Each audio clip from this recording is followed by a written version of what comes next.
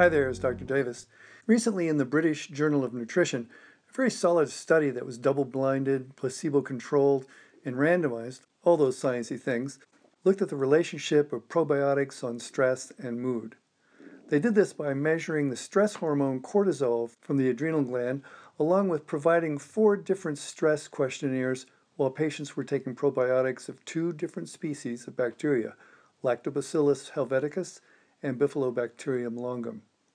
These are 2 of the more important and numerous bacteria in the healthy gut.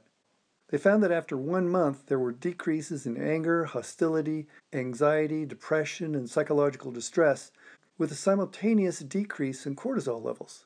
Clearly, this shows that there's a connection between the kind of bacteria that reside in your colon and your stress levels controlled by the stress hormone cortisol. Doctors have been trying to get a foothold on the cause of stress since the beginning of civilization. But unfortunately, the damage from stress continues to increase every year. In this study, we see that at least some of that stress is actually internal, from the inflamed gut and disordered bacteria that reside there. This also explains why some people that have tried treatment to support their adrenal and thyroid glands have not improved as fast as expected. It's just more complicated than that. Other studies have had similar results showing probiotics increasing memory and brain function. In one study, the anxiety and hyperalertness, like that of ADHD kids, areas of the brain lit up on fMRI brain scans in people that stopped their probiotics.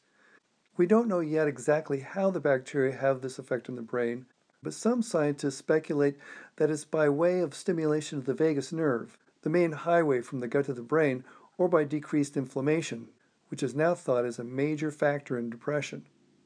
Also, gut bugs are necessary for the production of calming neurotransmitters like serotonin, dopamine, and GABA, and they make neuroactive chemicals like butyrate that decreases anxiety and depression.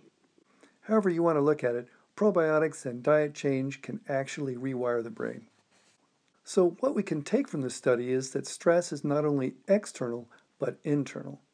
And that internal stress is not only controlled by the adrenal glands and thyroid, but by the gut. And that gut is controlled by the bacteria that live there. This is a big deal to your brain, so gut health should be at the top of your New Year's list of healthy resolutions. If you're interested in additional information about natural ways to solve your IBS problem, please visit our site and subscribe to make sure that you're getting all the updates and new videos as they come online.